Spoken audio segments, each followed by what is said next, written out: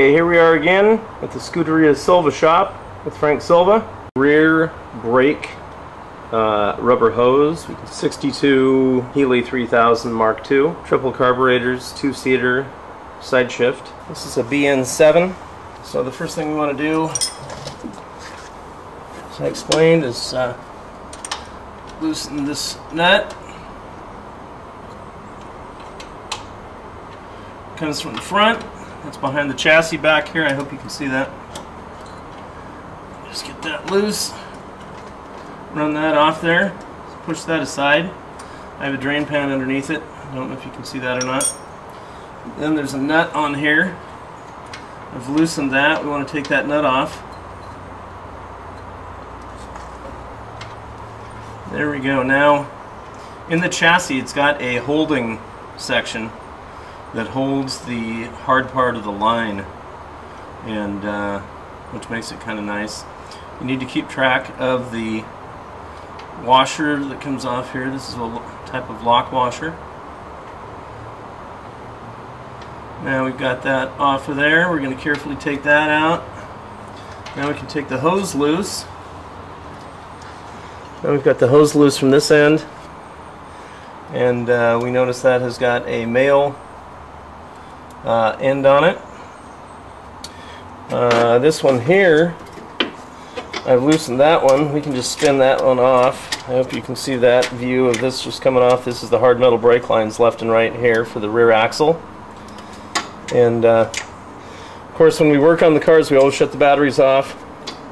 This car has a battery, an actual battery cutoff on it, so you can either disconnect the negative. In this case, it'd be the positive from the ground, but you always want to do that whenever you're working on a car, period, just for safety. I could spin this around. I got the battery right back there. I could spin this around and arc this onto the battery or the body or something weird, and everybody'd be freaking out.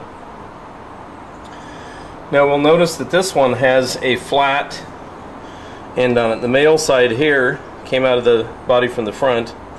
The rear piece goes into the brake lines, and it has a flat. Now normally if you had a flat, you would have a copper washer on here, and I don't see one on here, but I think we have one on the next piece. And so we're going to compare the lines, and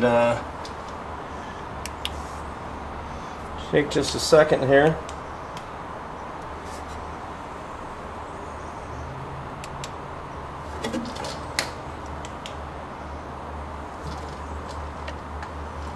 Yeah, this does not have any copper on it whatsoever. That is that's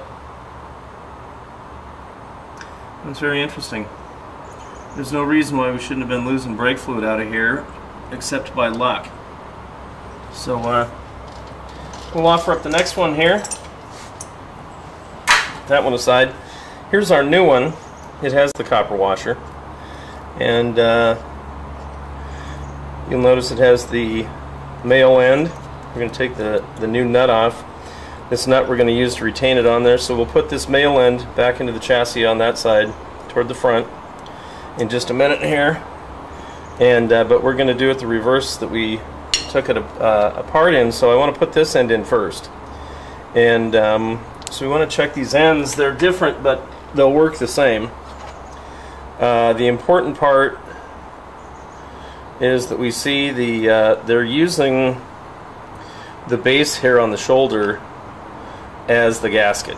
This does not fit into a pipe fitting situation like this front does. The front has a little cup, kind of like this one,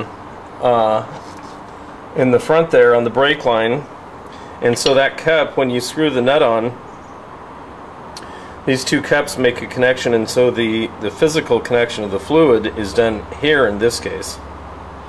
On this type, there's no connection like that because it's flat. There's no taper of any type. So what we're going to use here is what should have come off there, which is a copper line. That should have been on there just like that, and this car didn't have one. So that's an anomaly, and somehow it didn't leak on them. I don't know how. So we get rid of that one. Now let's go ahead and put this puppy back together. We'll put this brake line copper on, and go ahead and set it in there. and I like to just straighten it out